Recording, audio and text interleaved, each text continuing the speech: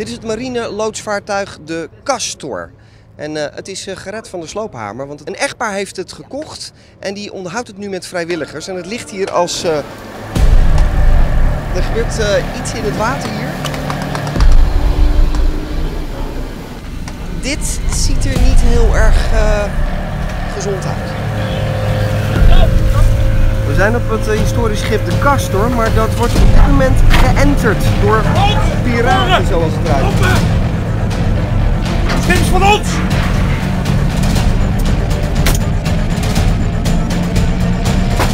Naar voren!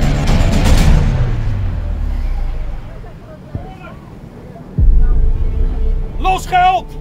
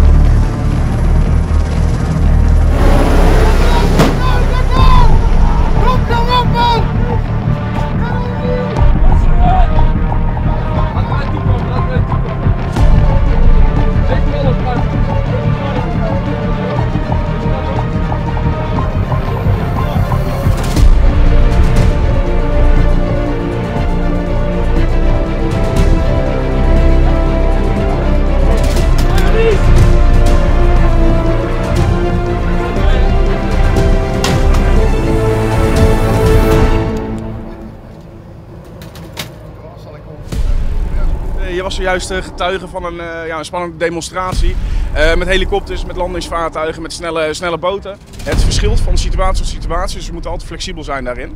Maar over het algemeen gebruiken we daarvoor bijvoorbeeld onze Friske. Dat zijn hele snelle boten, die heb je zojuist ook kunnen bekijken.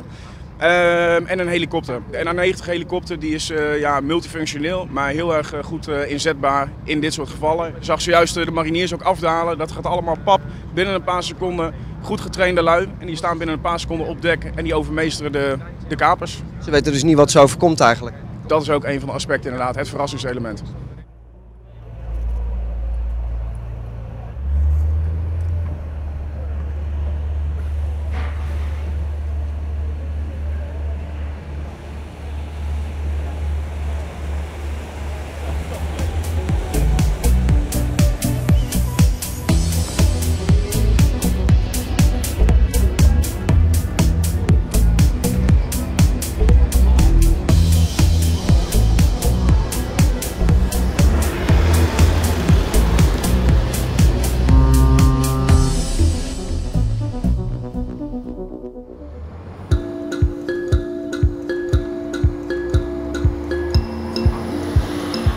Hier links ziet u bijvoorbeeld allerlei materieel wat we gebruiken om containers te lossen en te laden, want niet iedere container is standaard.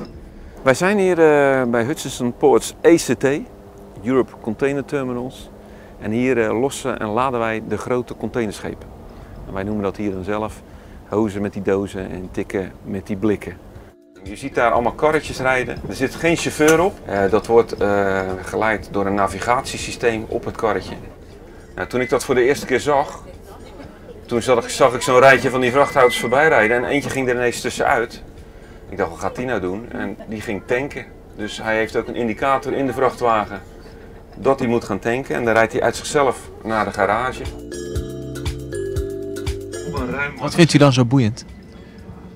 Hoe het allemaal zo nauwkeurig gaat en hoe het de automatisering is. Je ziet ook en hoe groot. Ja. Wat is het allemaal? Heel mooi. Ja.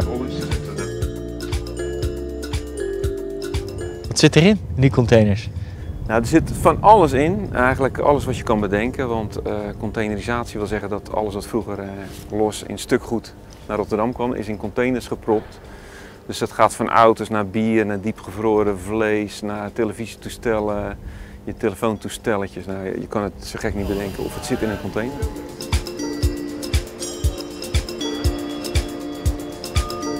We hebben een kraan beschikbaar gesteld, dat mensen kunnen kijken wat een kraanmachinist ziet en doet met zijn werk. We hebben zwaar materiaal hier in de omgeving neergezet. Mensen kunnen meerijden met het zware materiaal. Een klein beetje gevoel krijgen, een klein beetje inzicht krijgen wat wij hier bij het ECT met het zware materiaal aan werk doen.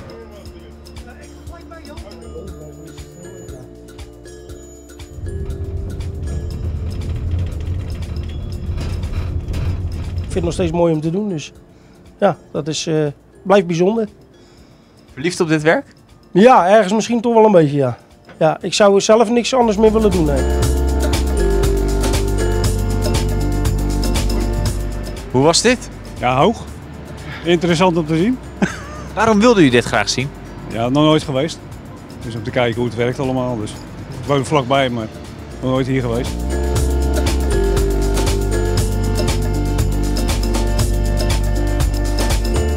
De automatisering speelt heel erg op dit moment in de Rotterdamse haven. Hoe ervaart u dat hier bij dit bedrijf? Op onze top zaten we op iets van 2200 mensen. En we zijn nu al terug naar iets van 1700. Ik weet nog wel dat toen ik begon bij ECT, dat was 27 jaar geleden, hadden we 7 mensen per kraan aan het werk. Nu nog 3 die dan zelf op de kraan zitten. En de rest is eigenlijk redelijk geautomatiseerd. Dus automatische karretjes, automatische stapelkranen. En dat gaat nog verder, want we zijn nu bezig om de overstap te maken dat mensen vanuit kantoor de kranen bedienen. En dan is het eigenlijk aan de kade heel rustig. Dan komen daar steeds minder mensen. En je moet daarin mee, want alle containerterminals om ons heen zijn er natuurlijk ook mee bezig.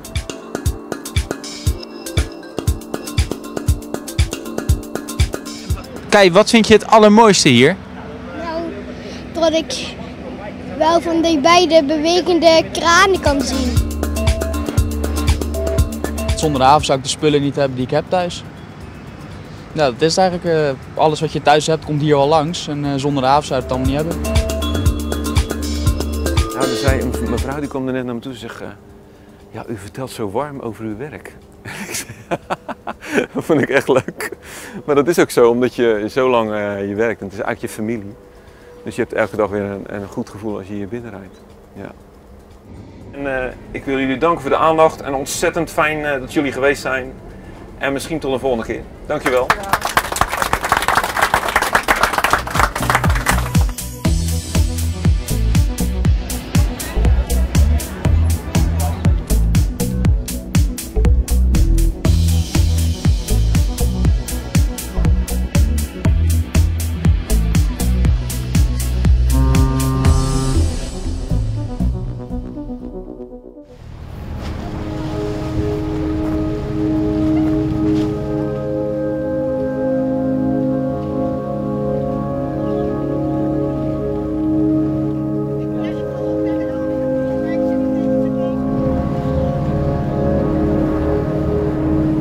Meneer, wat bent u nou aan het fotograferen? Ik ben wat van deze steden aan het fotograferen, met name wat details die me interesseren. Ik werk aan de bouw van marineschepen bij Defensie, Koninklijke Marine. En vertel mij nou eens met uw scheepsbouwoog wat er nou zo mooi is aan dit doorgang. Nou, dit doorgangetje geeft iets aan van hoe de schepen vroeger gemaakt werden. Je ziet hier nog houten dekken. Je ziet hier ook nog dat de constructie van het schip geklonken is. Tegenwoordig wordt alles gelast. In die tijd dat dit schip gebouwd werd, zo voor de Tweede Wereldoorlog, werden alle schepen nog geklonken. Ja, en dat is zeker voor een museumschip als dit best de moeite waard om te bezien.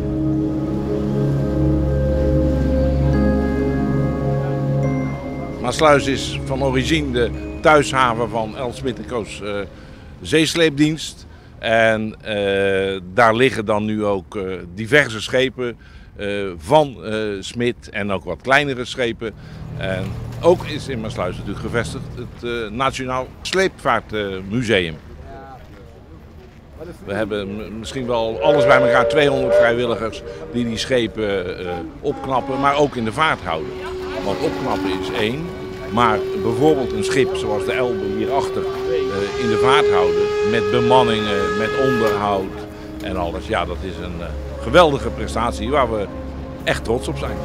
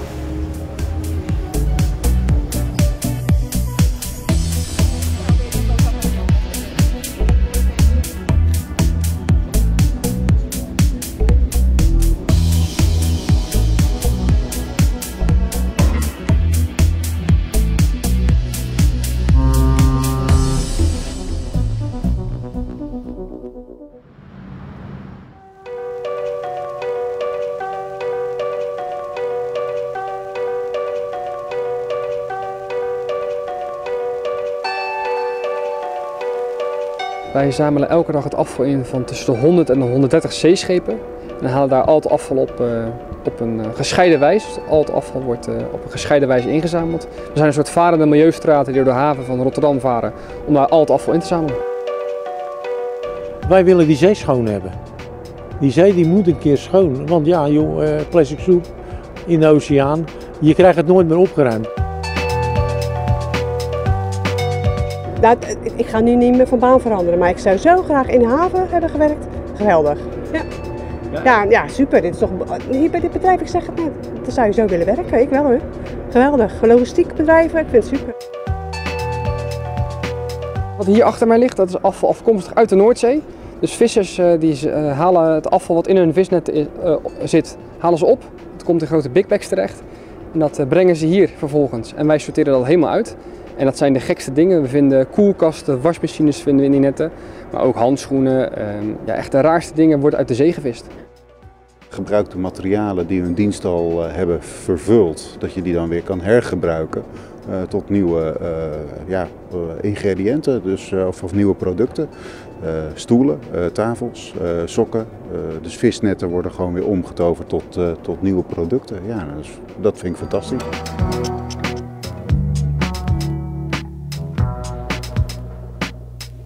Mijn opa is dit gestart in 1963, de helft van 63 is hij met 2 compagnons, meneer Beck en meneer Verburg is hij het bedrijf gestart.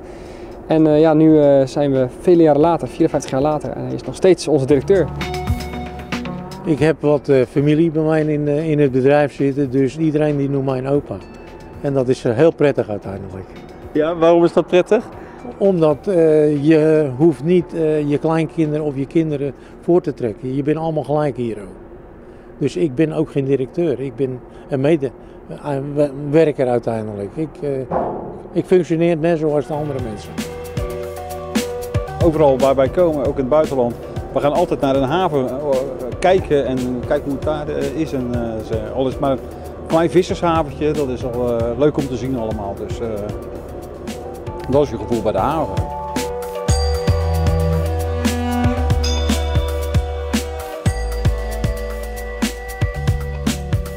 Ja, mijn opa die zal in het harnas sterven, dus die zal het bedrijf nooit los kunnen laten. Dat willen we ook helemaal niet. Hij heeft het bedrijf groot gemaakt en wij zijn heel trots op hem. En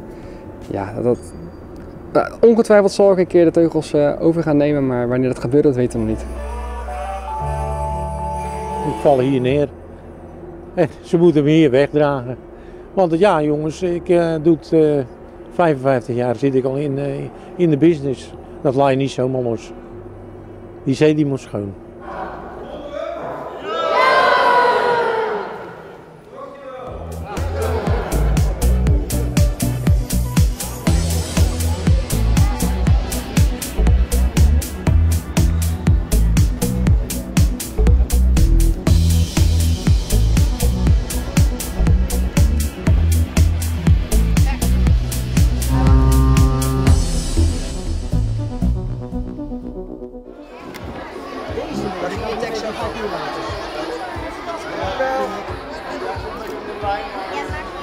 Nou, hier in het drijvend paviljoen in de Rijnhaven, daar bewijzen kinderen dat je plastic op allerlei manieren kan recyclen.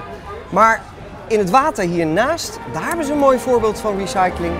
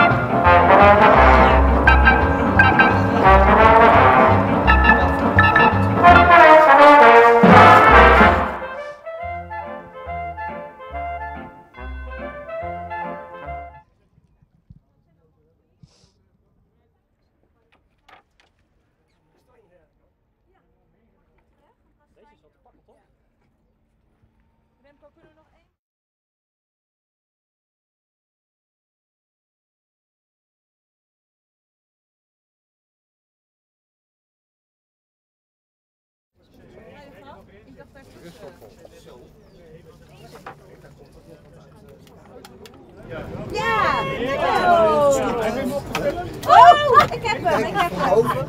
Ja, maar hier nog een tussen. Zeg je?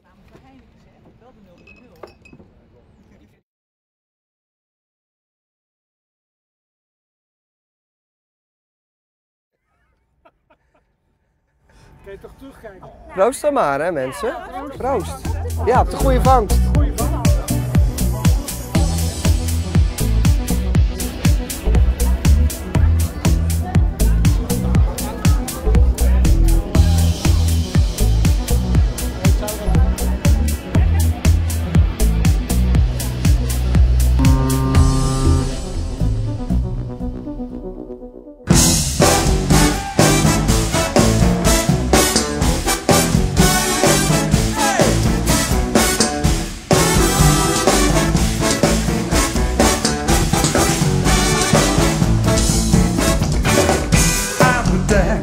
Send us to our room with the voice of doom.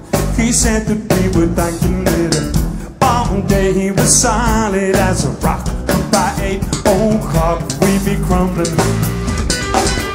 One night my brother Joe and me climbed up the family tree that grew outside our bedroom window. We remember we knew we couldn't last, running from the past, things that we were born to be. Looking back, it's so bizarre, it runs in the family. All the things we are, on the backseat of the car with Joseph and Emily. We only see so far, and we all have our daddy's eyes. Looking back, it's so bizarre.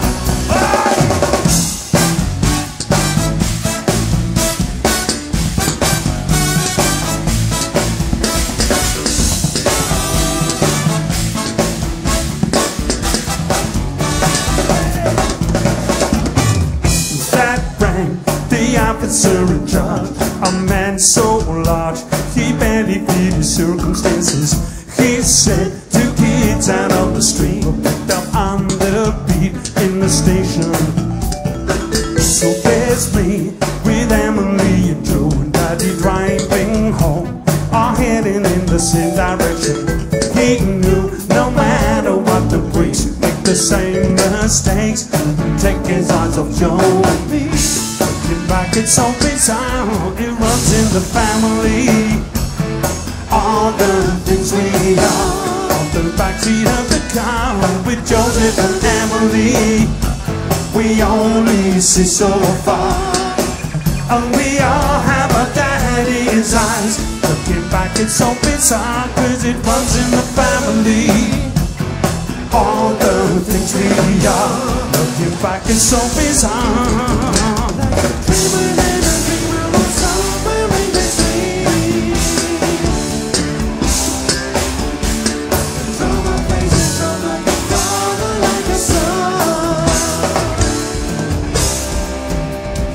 You're gonna have to face the music.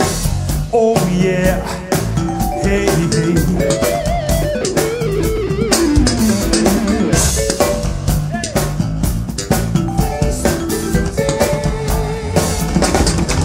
Hey, hey, we keep it running in the family. Hey, hey, we keep on coming in the family. Sing it out, guys. Hey, hey, hey, hey, we keep it running in the family. Hey, hey, we keep on coming in the family. Oh yeah, yeah. Looking back, it's so bizarre, it runs in the family. All the things we are, on the backseat of the car with Joseph and Emily. We only see so far, and we all have our daddy's eyes. Put me back into your arms, it's no longer a mystery. There's no cause for alarm, you've never come this far with no sense of history. It always leaves a scar, and we all have our daddy's eyes. Looking back, it's so bizarre. Oh yeah, yeah.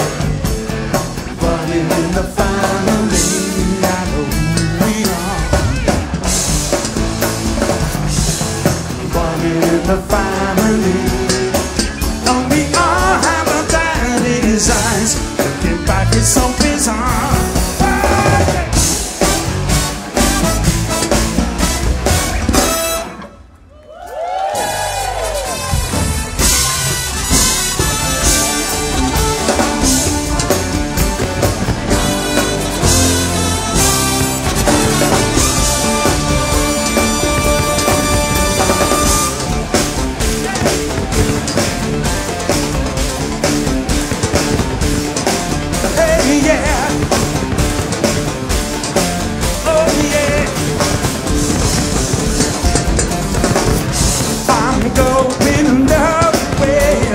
Face up to it, gotta wake up to it.